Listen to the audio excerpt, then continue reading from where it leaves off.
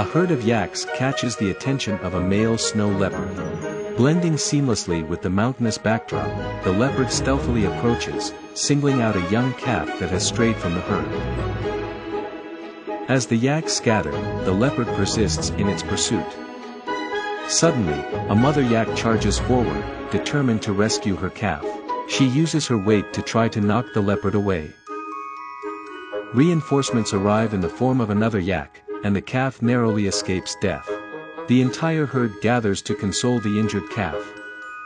The leopard, seemingly disheartened, retreats in disappointment.